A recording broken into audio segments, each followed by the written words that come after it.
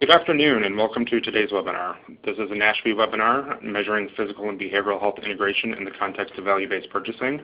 And for the next hour, we're very excited to hear from three speakers today. The first is going to be Kitty Purington, a project director here at NASHB and one of the authors of an upcoming issue brief on this topic.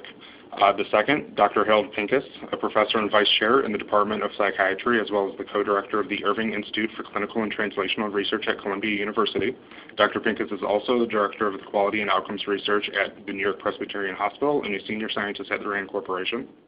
And third, Greg Allen, who is the director of the Division of Program Development and Management within the Office of Health Insurance Programs at the New York State Department of Health. Following the presentations, we'll open up to Q&A. Although, as you'll see in this housekeeping slide, that we do have the opportunity to take questions during the entirety of the presentation. They will be reserved to the end, but please don't feel that you need to wait. If for whatever reason you have any difficulty with the audio, you can use the numbers on the screen to dial in on your phone. And slides and a recording of today's webinar will be available on NASHB's website within the next few days. Before we begin, I just want to thank the Commonwealth Fund for their support of this work. We could not do this work without them, and both today's webinar and the upcoming issue brief is being done as part of an ongoing project with the Commonwealth Fund supporting states better integrate behavioral and physical health care. Very excited to have everybody on the line today. Thank you for your time. Thank you for the speaker's time. And with that, I will move it all over to Kitty Purington. Great.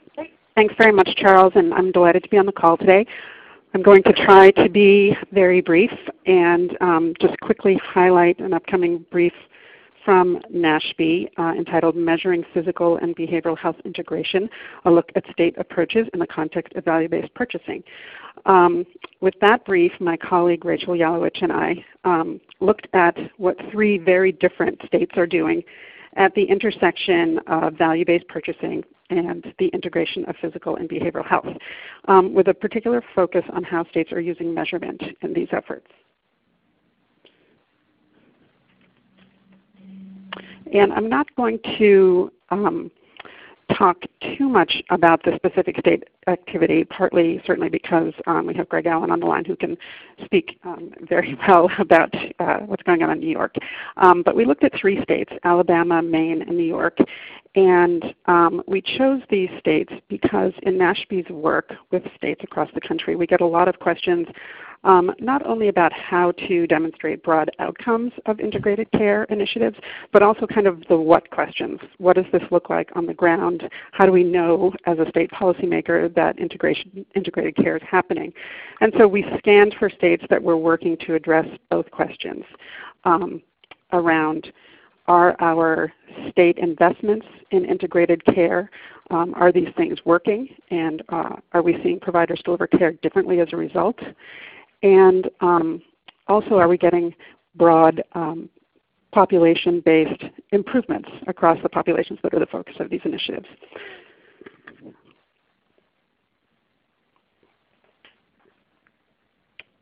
And so folks can also take a look at that slide and also the upcoming brief to find out more about what these individual states are doing. But all of these states are, again, working at the payment reform level and also at the delivery system reform level. So some of the key findings that we found as emerging themes across these few states. One is that states are really taking a multi-level, multimodal approach to measuring implementation and effectiveness of integration. So they're using process and structural measures, for instance, to better understand how their Medicaid and or state dollars are being used to transform care on the ground. So again, does the provider have care management, for instance? Are they using evidence-based standards and protocols? Are they using population-based management tools and HIT or HIE and HIE to share information across service sectors and with other providers? And states have a number of different ways that they're looking at this and how they're measuring the actual transformation. But those are some of the process and structural components that they may track, again, on the ground. On a broad payment reform level, they are typically using HEDIS measures and more standardized validated measure sets, particularly when they're using those measure sets to track value-based payment and they are putting payers at risk for those outcomes. And while specific measures vary, state value-based purchasing initiatives in particular are including behavioral health measures that are typically focused on a few key conditions. So that may depend on the focus of the initiatives. For instance, for mild to moderate population focus, states are typically folding in measures related to depression and substance use disorder for sort of the general Medicaid population. For more specific populations with serious mental illness, states may include diabetes or metabolic screening, for instance, for people taking antipsychotic medications. And adherence to medication is another common measure to include for that SMI population. And then across initiatives, states are also measuring things like care coordination as a key element across initiatives that involve integrated care. States are also starting to explore the use of measures beyond some of these national measure sets to get at things like social determinants of health, housing stability, employment, corrections involvement. But I think from our discussions with states, these kinds of measures and states' comfort level with using these kinds of measures and implementing them and certainly tying them to a risk-based payment methodology are really at a starting point. There's not a lot of nationally validated measures that really get at these kinds of themes, but it is something that states are starting to look at and very interested in working with.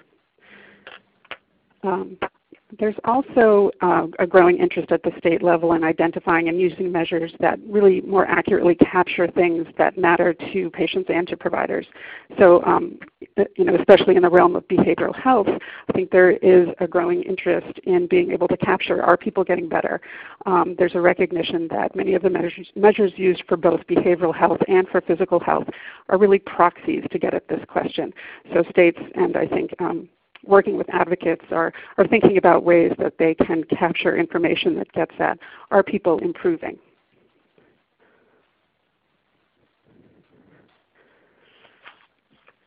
So just a few key considerations before I turn it back over to Charles. So these are a few considerations that are sort of more about implementation and best practices from some of the state policymakers that we spoke with. Certainly alignment of measures is a key theme and one that state policymakers are very aware of when they're creating a measurement approach. Particularly for states with value-based purchasing initiatives, it can be of great importance that how states are tracking and measuring delivery system transformation is also supporting and aligning with the quality measures that are tied to payment at the payment reform level.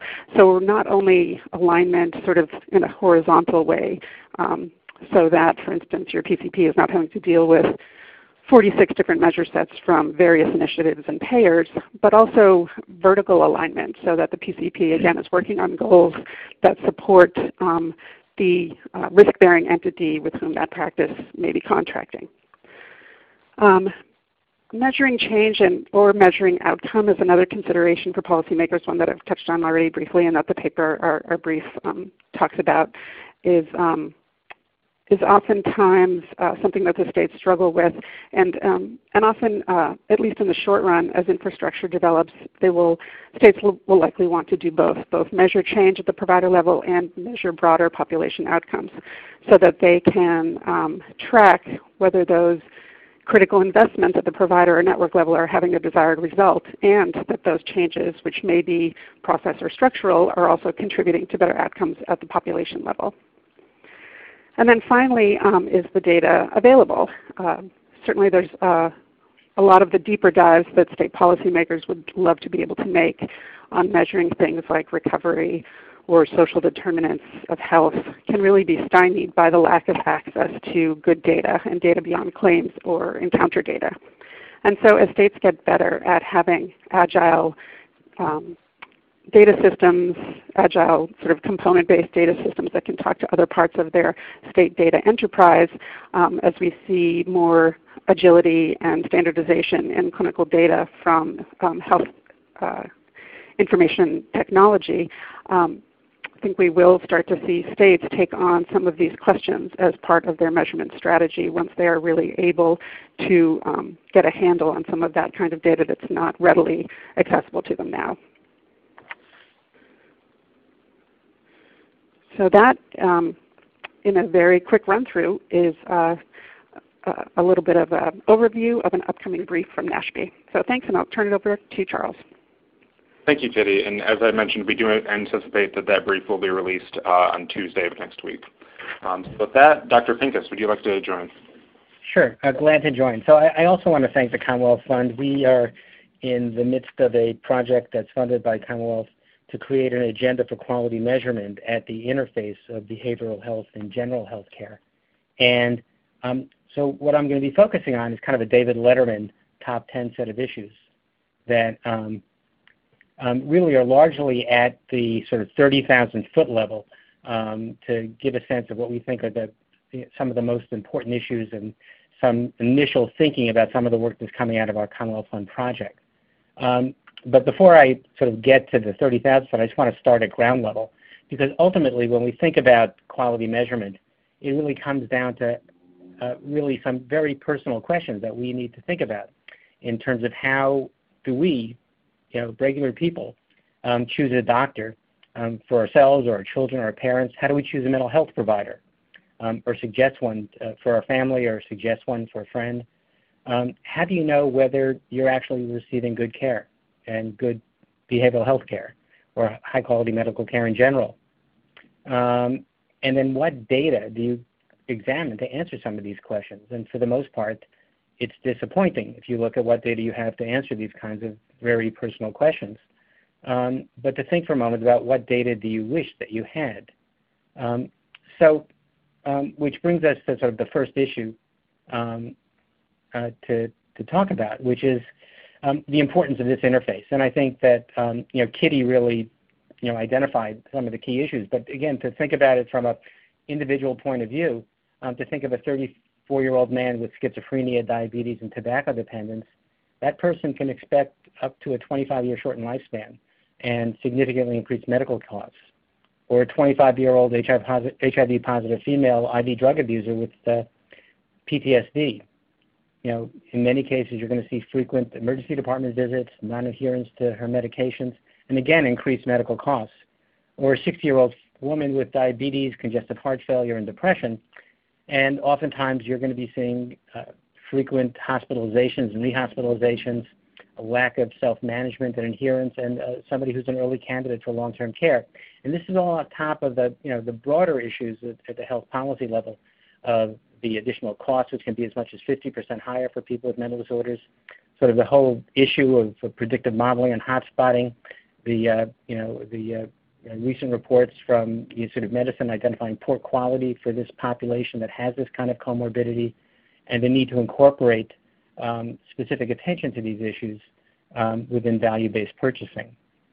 The second issue is to be clear that we need to think about both sides of the interface. A lot of the focus has often been about engaging primary care providers and primary care practices with regard to treatment of mild to moderate behavioral health conditions that are common in primary care settings. And that's really important. And for the most part, what we find that they're often not identified or they're treated as acute problems with little follow-up rather than, as they should be, as kind of chronic illnesses, much like other conditions like diabetes or hypertension. But we also need to think about the reverse of that, which is for people with severe and persistent behavioral health conditions such as schizophrenia, bipolar disorder, drug dependence, that are treated largely in behavioral health settings, they have limited access to primary care. And this is a pretty significant problem because they often have poor self-care. Often their medications might worsen their general medical conditions, and they really are not often welcome in primary care settings. And part of the underlying problem is that we have medical and behavioral health providers are really operating in silos. And so part of the question is how can sort of measurement strategies and value-based payment strategies try to break down some of those silos and fragmentation. So if you think about it, so just to quickly go over the measurement development process. So there's a relatively limited number of measures that are available in behavioral health care in general, but in particular at this interface. And there's kind of a broad-based approach to measure development. It starts with standardizing practice elements. In some ways, behavioral health is a bit behind the eight ball in terms of not having necessarily standardized clinical assessment procedures and tools. Psychosocial interventions aren't well characterized in CPT and other types of taxonomies. And with their exclusion from the HITECH Act, many behavioral health settings simply don't have access to adequate and interoperable behavioral health components. The next step, once you've standardized practice elements, how do you assemble that into recommended guidelines? And while guidelines often exist in many of these instances, they tend to be kind of general, and there's often a gaps in evidence that underlie the guidelines. And then even if you have good guidelines, the next step is to how do you translate those guidelines into measures that require the operationalization of measurement concepts into specific data points that can create a systematic, reliable numerator and denominator. And then there's the issue of once you have the measures, how do you actually apply them to improve performance, either through quality improvement or through different ways of rewarding people in an accountable way. And ultimately, we want to develop this process in a way that adds to the evidence base and that we learn as we go along. It's kind of a learning health system. And so getting measures put into play at a health policy level requires an understanding of the quality measurement industrial complex. And so if you think about it, there's different players in this game. There are evidence developers, which are largely researchers, funded often by NIH, PCORI, AHRQ, that are developing the evidence that underlie what constitutes appropriate care. And then professional associations and other groups take that evidence, systematically put that together to try to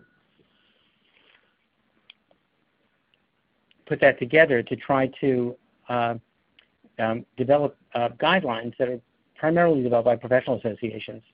And then there are measure developers that take the evidence as combined into guidelines that steward and develop measures for use at a policy level. And this includes groups like the National Committee on Quality Assurance, the Joint Commission, CMS, often through contractors or researchers or sometimes professional associations. And then once measures are developed, there's an expectation that they'll go through some sort of quality process of evaluation that's often conducted by the National Quality Forum, as well as through a separate process under the Affordable Care Act of the Measure Applications Partnership. And then once endorsed, there's sort of a good housekeeping seal of approval for their use by CMS, by health plans, by the states, by provider organizations, and by the public. It's important to think about having a balanced portfolio of measures. So we've talked about structural measures that actually create the capacity to provide evidence-based care. And importantly, structures that support the use and reporting of outcomes. Different types of structural programs include those that have been developed as recognition programs by the Joint Commission, by patient-centered, such as patient-centered medical homes as developed by the National Committee on Quality Assurance. The recent Protecting Access to Medicare Act included a section for a state demonstration program for certified community behavioral health centers, which is kind of a structural program in this area, as well as grant-funded programs that, such as the Primary and Behavioral Healthcare Integration Program funded by SAMHSA. But there are process measures too, which are looking at not just do you have the capacity to provide evidence-based care, but are you actually delivering evidence-based care? And and these often look at underuse, overuse, appropriateness, and the fidelity to which the care that's being provided represents the actual evidence base. Outcome measures actually look as the people actually get better. Each of these has different types of pros and cons, and two subcomponents of outcomes are patient experience and resource use, which are basically subsets of outcomes. And each one of these has its pros and cons. I mean, structure provides capacity, but it doesn't demonstrate that you're actually doing it. Process measures are assumptions that the process will link to outcomes, but it requires evidence that, in fact, they are linked to outcomes. And oftentimes, recent evidence doesn't necessarily demonstrate that. People strive to have outcome measures, but one of the problems with outcome measures is that you need to have adequate risk adjustment for them, and it also comes up in the process measures as well.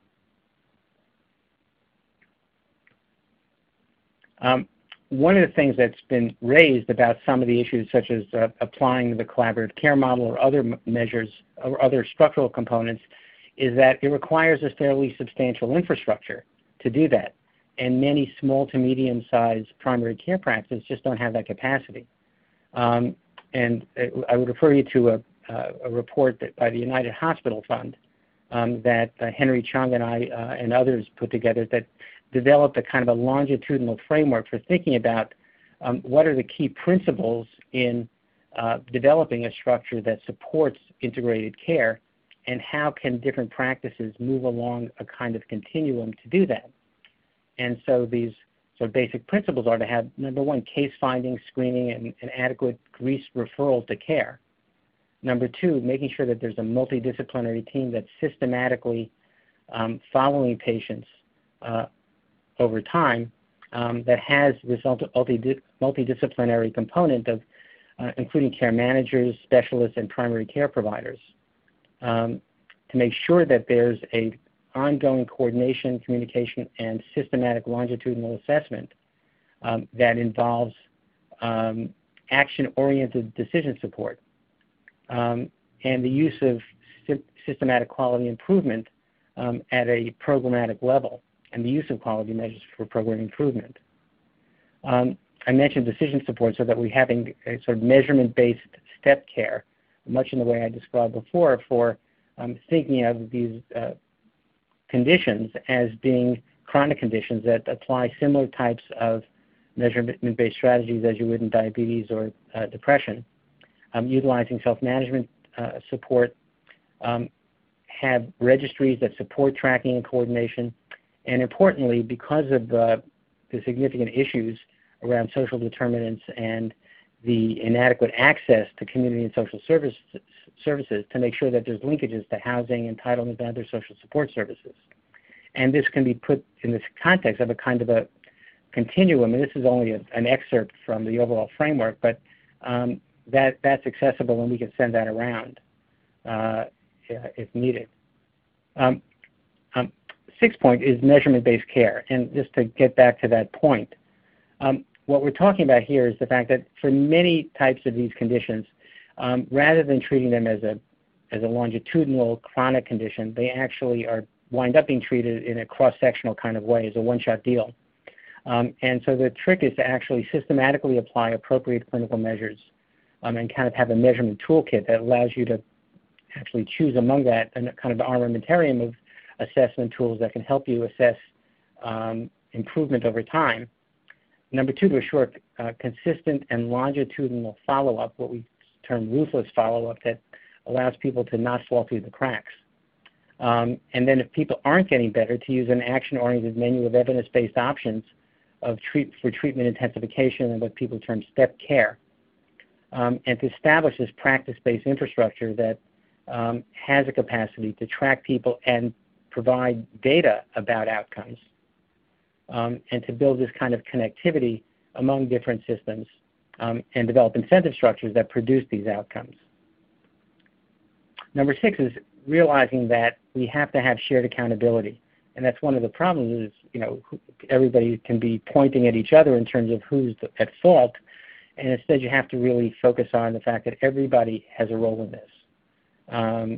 it applies to all the participants caring for a patient. So if I'm a psychiatrist caring for a patient with schizophrenia and diabetes, I'm accountable for the outcomes not just for schizophrenia but also for diabetes.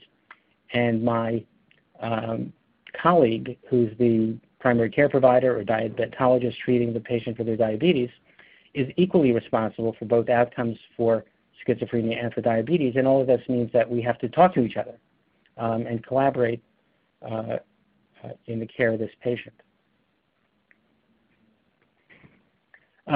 The other thing that's come out, and this is something that's come up in the context of the Commonwealth Fund study, is to think of serious mental illness as a disparities category.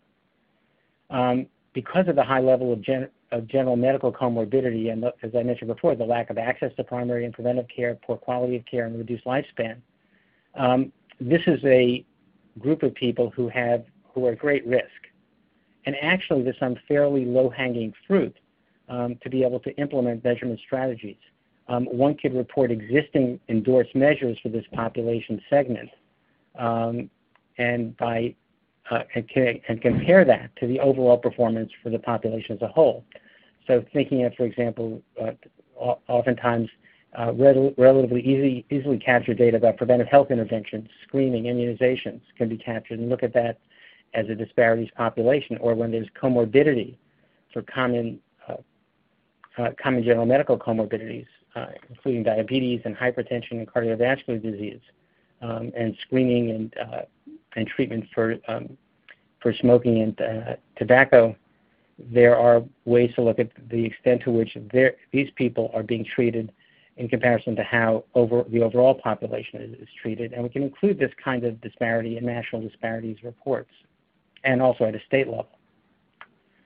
The other thing is to realize some of the barriers to measurement in this field. One is some of the limitations of the evidence base. Also, they need to get some agreement if you're going to apply measurement-based care on what the measures are. And then codifying some of the things, some of the interventions that are not well codified, such as psychotherapy of different types for which you can't really pull out what is inside this black box of 90806 or 45 minutes of individual psychotherapy. Some of the issues cut across not just this area, but the adequacy of the data sources, whether we're looking at documentation or reality, the difficulties in determining benchmarks and risk adjustment, and as I mentioned before, some of the linkages between structure, process, and outcome, and also some of the limitations we have in the structure of how we are developing measures, because certainly for behavioral health care, there is no entity, certainly in the government, that is responsible for stewarding the field and funding measure development. And also some of the limitations in terms of the exclusion from the HITECH Act for non-physicians and for behavioral health clinics, the heterogeneity of providers in the behavioral health space, and again, the need to establish this kind of shared accountability. And finally, just to say a word about the Commonwealth Fund project of creating a measurement agenda, we've been doing reviews of different potential categories of measures, both in terms of process, structure, access, outcomes and patient perceptions, and cost and efficiency. We've also conducted an expert Delphi process to help identify what are priorities or the next steps. And then we intend, once this is finally developed, to actually engage different members of the quality measurement industrial complex to actually market and further develop some of these measures that are available. Just to say a few words about the measurement, about the Delphi study that we just conducted. We actually had 24 people that are experts in different areas that cut across state Medicaid officials, behavioral health providers, general health providers, people involved in health plans, consumers, people involved in regulatory groups. We had 2 rounds of a Delphi panel study, including a second round that involved a face-to-face meeting. And these are the sort of categories or domains of measures that we looked at across the different possibilities based upon a review where we identified over 600 measures that are potentially applicable. As we've gone through that, we had everybody rate these measure concepts on importance, validity, and feasibility. And we've sort of come up with a kind of an algorithm for thinking about what measures are worthy of further development and what role could there be. And so I'm not going to go through this in detail, but that we will be coming out with an agenda that applies some of this thinking going forward. So perhaps I'll stop there and we can move on to the next speaker. Thank you, Dr. Pincus. At this time, I would like to invite Greg to start his presentation. Thank you very much, and I actually wished I was able to listen to Dr. Pincus a year and a half ago before we started the adventure we're about to describe, because now I get to feel guilty about things that we could have considered more thoughtfully here on our rocket ship ride to try to integrate physical and behavioral health medicine and behavioral health and try to measure that as best we can. So the first part of this, I'm really going to talk a little bit about the structure that we've put in place, just to do a quick, very quick, with apologies, level set, and then I'll dive into what we're measuring and some of the very early results. So many of you may know in New York we've been launching a set of initiatives, in Medicaid redesign is MRT, DSRIP is our federal delivery system reform incentive payment waiver, and then we've been, as part of that waiver, working on value-based payment, or VBP. The 1115 waiver that we have, and we had about $8 billion of reinvested savings from previous Medicaid redesign initiatives that saved federal dollars, and we put actually additional resources on top of this on the state side, both in capital, but we got about $6.5 billion that are going out on a performance basis in the beginning process and the end outcome, dedicated to do delivery system change, toward the triple aim. A lot of this in projects that are being run by these local performing provider systems. Our centralized goal here for the Medicaid waiver was to reduce avoidable hospital use, including both ED and inpatient care, by 25% over the next 5 years. And a big important part of that was a set of projects to integrate behavioral health and primary care. And if I lose my voice, because I've been doing like being webinar boy today, so I apologize. But the measurement of behavioral health and primary care was not just important for the state's waiver, where we were actually doing pay for performance, but it is also important to the value-based payment that's required as part of the waiver as well. So measurement of behavioral health, as difficult as it is for all the reasons that Dr. Pincus was describing, is sort of critical to this. Inside of our waiver, we're required to move all of our managed care payments beyond fee-for-service to some form of fee-for-value, and 80 or 90% of those downstream payments have to be on some kind of pay-for-value schema by 2020. So, the idea here is we'd stop paying for codable widgets and paying for visits and inpatient days, and instead begin to purchase health and behavioral health care. And that is, a challenging endeavor, but if we're going to reduce avoidable hospitalization in the state, we have to tackle the behavioral health agenda head on. So there's a series of ways that we allow our plans to contract on a value basis. Level one is just a fee-for-service payment with upside shared savings, as long as there's a minimum level of outcome and efficiency that's achieved, and there's no real risk baked into that. Level three is more of a prospective capitation with upside and downside risk, and level two is somewhat straddling the two, where you're still getting paid on a fee-for-service, but you have a little bit more downside in the game than in level one, but less downside risk than in level three. So providers are beginning to work with plans on constructing these value-based payment contracts, and many of them are, of course, confounded by how to measure quality for integrated behavioral health and primary care, and also for the very specialized set of services we're setting up for our folks with serious mental illness, persistent mental illness, and serious substance use disorder. So our structure is that a lot of our activity runs through the MCO, and I have the MCO roles listed here, but we've set up through our district program these 25 performing provider systems, and think of them as service integration and quality improvement engines to help the local service delivery system to improve. And on the value-based payment side, the plan will be contracting with these mostly independent practice associations who are value-based contractors, very often now assisted by the PPS and the performance measurement, and some of this is just starting to come together. But underneath that, down in the service delivery system, we build this HARP, or the Health and Recovery Plan, which is a product line off of our mainstream managed care. And this is for people with bipolar, schizophrenia, serious substance use disorder, and with functional deficits. And we've had to develop a more robust set of performance measures for that population in particular if we were going to contract under a value basis for those services as part of a subpopulation in the overall book of business. And then also as respects to behavioral health, on the advanced and integrated behavioral health and primary care, we have to figure out how to integrate more behavioral health appropriate measures without sort of getting this measure tipping point where the primary care practices just can't pay attention anymore. And we have Health Home in the ecosystem as well to help us do more hands-on care management of people with multiple chronic illnesses.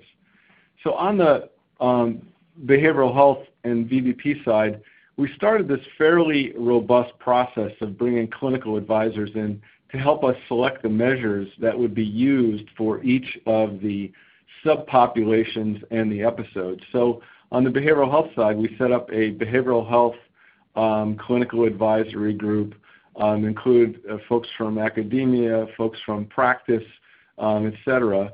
And actually the groups are on the next slide here. So we had a broadly represented group of folks. Our state agencies, our partners in the Office of Mental Health and the Office of Alcoholism and Substance Use Services were on these as well as the health plan and the provider specialty groups. And what they did is they helped us to look at measure alignment, but also on the behavioral health side to really try to push the process, as Dr. Pincus was mentioned, to try to advance measures even where there was not, and I love the measure industrial complex, where there's not a fully vetted out measure that had made its way all the way through that industrial complex. We want to begin to test measures even on a pay-for reporting basis.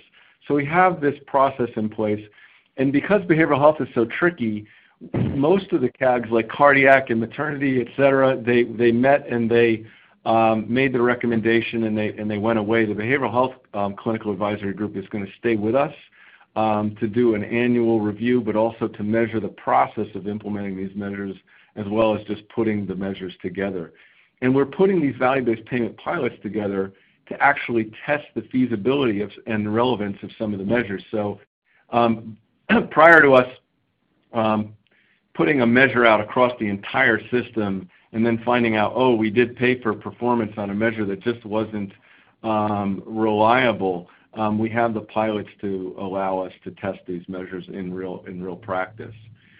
So this clinical advisory group job here in our state was really important, and especially on the behavioral health side where so many of the measures were not mature, and we needed to measure processes that we were putting in place for our HARP on things like the percentage of the home and community-based services that were coming up across the community. And I really love Dr. Pincus's categorization of the measures, and looking at that structural component is really useful, because we're looking at capacity development as well as ongoing outcome, recognizing we may not have the perfect outcome connectivity to some of these structures and processes that we're putting in place.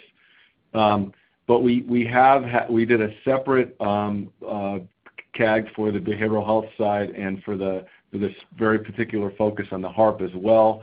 This is our HARP definition, and again, these are people with serious diagnoses who also have undergone a home and community-based eligibility assessment to be assured that they have functional deficits in addition to a clinically identifiable diagnosis like schizophrenia. And there's various levels of defined services, so we had to map our measures to those services as well.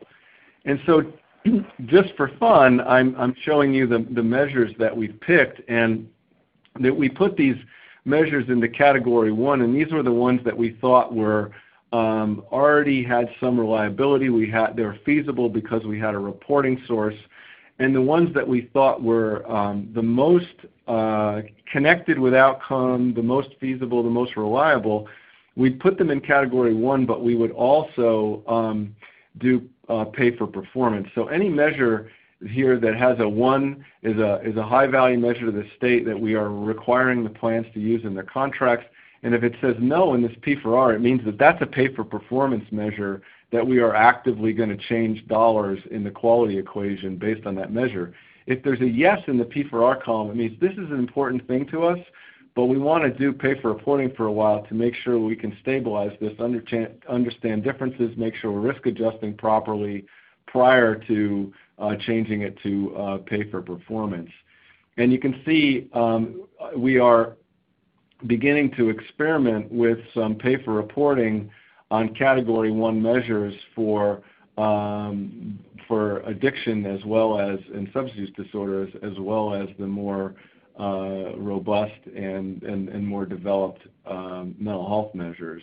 In addition to the usual measures on follow-up and med adherence, et cetera, that are a little bit more validated out there and have been part of some of them HEDIS and our in-state QUAR program as well in the quality incentive for our managed care plans. The other conversation that we're getting into now, especially that we're looking at some of the measures that you see on this list that are in Category 2, the clinical advisory group said, there's issues, these might be good measures, but if there are issues with them, we've promoted some of them and we into Category 1 to say, we think these are really important, so we're going to look at some of these home and community-based services and this, the recovery-oriented PROS kinds of services. We want to look at volume measures on those, and we're going to do pay for reporting on those for a while. Some of these other measures that were historically in Category 2 that we promoted to Category 1, though, we are actually going to do pay for reporting on.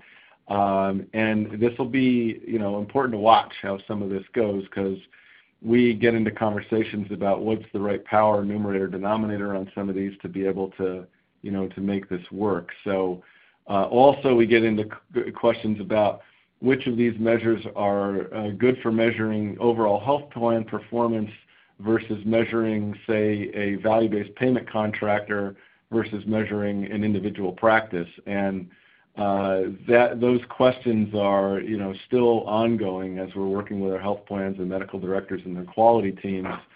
But we really want to align the measures that we're holding our health plans accountable with to the full extent possible with the measures that we would ask them to be holding the downstream providers associated with. And I didn't put up, the longer set of measures for measuring integrated primary care and behavioral health, but those are available on our website as well.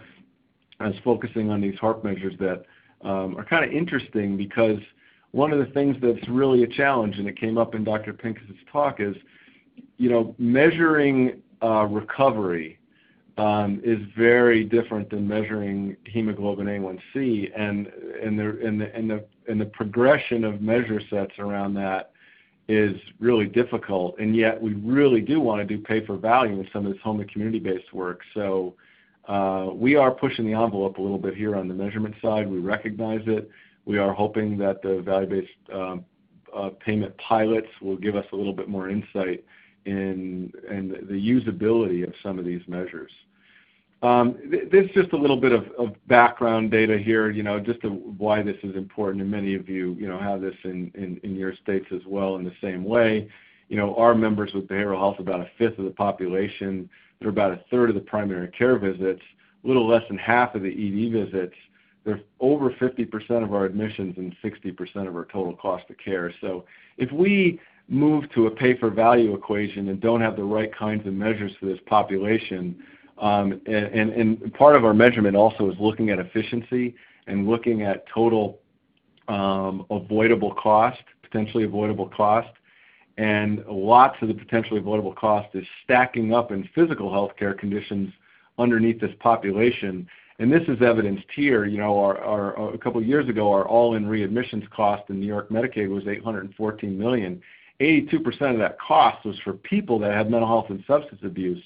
But when you broke apart that 82% or that $665 million, 60% of that was a medical readmission for a person with mental health or substance abuse, complicating their scenario. So braiding together the behavioral health measures with the physical health care measures is so important, because much of what we're seeing on avoidable costs is medical in nature, but with a behavioral health or substance use disorder as the underlying condition that's undertreated and getting in the way of proper primary care, proper pharmacy management, et cetera.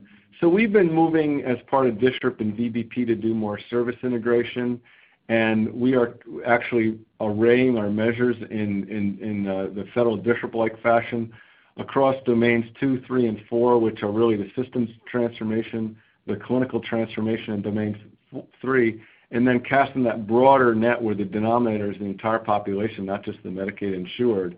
And we're looking at performance improvement in all 3 of those areas. And we have projects in DSRIP that have a behavioral health flavor, and we got a lot of money in our DSRIP program tied into these behavioral health measures. And again, I think the measure sets are important, but we have really promoted an importance in the performance measurement program in the waiver that you can't get your DSRIP money if you don't work really hard on behavioral health. And the only project that all 25 of our PPS picked was this Project 3AI, which is integrating primary care and behavioral health.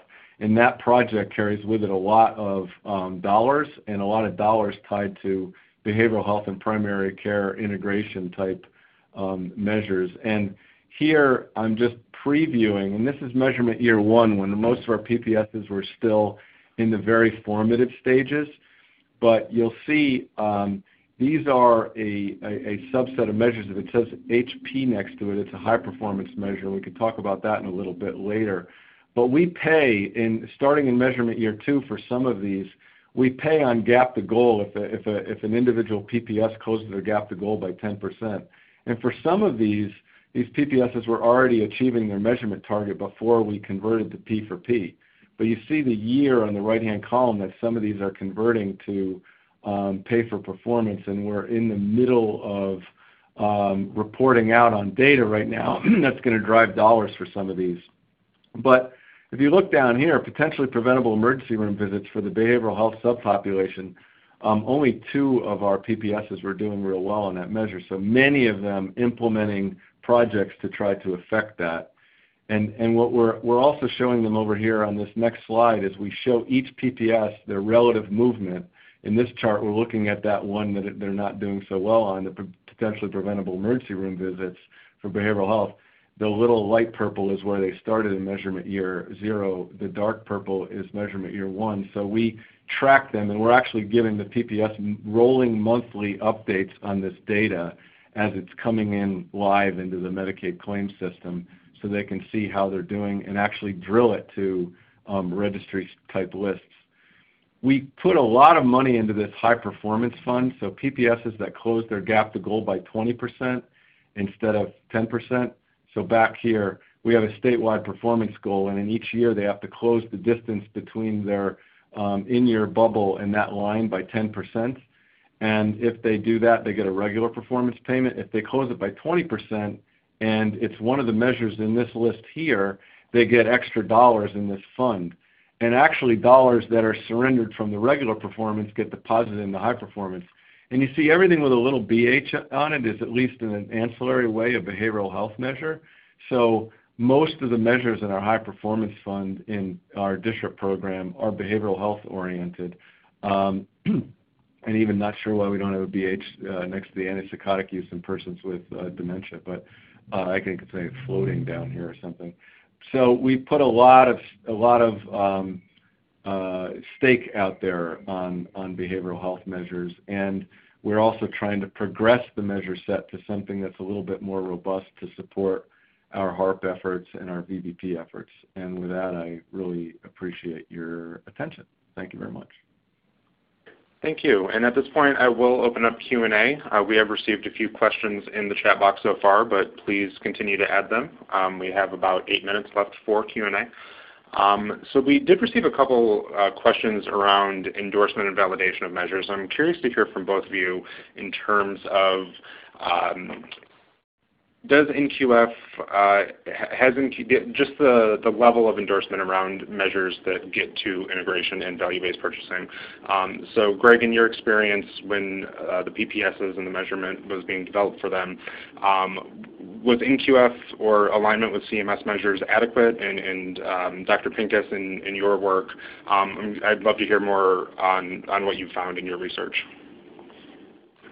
Well, on our side, and again, Dr. Pincus is probably much more of an expert on this on the measurement side than I am, but our generalized observation in the frustration of the field is a lot of the validated measures are measures of medically oriented kinds of things or things around speed from inpatient to ambulatory connectivity.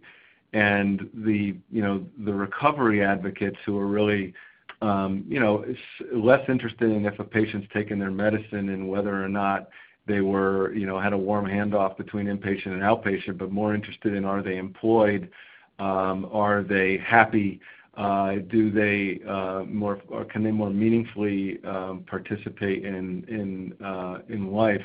Those kinds of measures, particular to the kinds of services that we're trying to offer through the HARP, are just not on any of those validated lists, and that's why I think that some of the efforts that Dr. Pincus was describing are so critical, this game.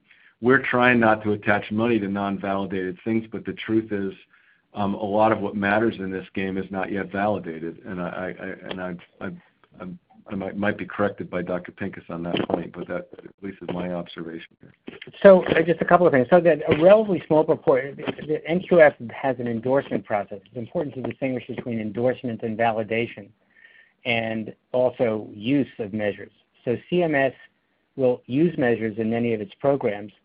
They don't have to be endorsed by NQF, but the vast majority of them are, and when they're reviewed by NQF. Importantly, validation is a different issue than endorsement because in many cases there is a lot of question about what do you mean by validation and what's the level of evidence. Basically, NQF has sort of two lines of business. One is as a multi-stakeholder group, non-governmental, they go through a process of reviewing measures and have very explicit criteria that get applied through a consensus development process that includes experts in different areas and then goes through various stages of NQF review for endorsement. It doesn't necessarily mean they're validated. They find sometimes that after they're put in place that problems crop up. And then it becomes sort of a list where people can, sort of a menu that users of quality measures can choose from to as they apply to their particular programs that they're implementing. In general, in terms of behavioral health per se, it's a relatively small proportion of the overall list of NQF measures. I think they have something around 750 measures, and there's something like 35 that are sort of behavioral health endorsed measures. And there's actually right now a call for measures out there for behavioral health measures, and there's a meeting I think planned in February by the Behavioral Health Standing Committee of NQF. I actually co-chair that committee. Great, thank you. And we did receive a couple questions about the Delphi study that you mentioned in your presentation. So I'm curious if we could answer those in terms of when will the results be released, as well as could you just briefly review the measure domains and how they were chosen? So you can go back to slide. So I guess it was slide 26. Sorry, this one. Yeah, and so these are the sort of the domains, and we developed this off of, basically we did a large review of existing quality measures from all kinds of different sources, and then we put them, we categorize them in terms of their measure concepts, because sometimes you may have like 5 or 6 measures, for example, measuring follow-up after hospitalization because they have different specifications and they're used for different purposes. But we combine it into a concept of follow-up after hospitalization. and then we categorize them based upon whether they were really largely applied in general medical care settings to measure integration in some way, or whether they're applied mostly in behavioral health care settings, or whether they really apply to both. And then we also had one sort of cross-cutting thing around this whole concept of stratification and disparities. And so that's how we organized it. In terms of, so we have a close to final draft of a paper on the Delphi panel that we're going to be submitting very soon. We're also working on a sort of an issue brief and report for the Commonwealth Fund. So hopefully those will be available, sometime early next year. Great, thank you. And we are nearing the top of the hour, but we just have a couple questions left regarding New York's program. So, Greg, I'm curious if you could speak real quickly about timely notification of discharge between mental health facilities and physical health facilities, and that was identified as a barrier from one of our participants in their state. And did you experience that issue when looking at quality measures in the HARP arrangement, and if so, how did you deal with it?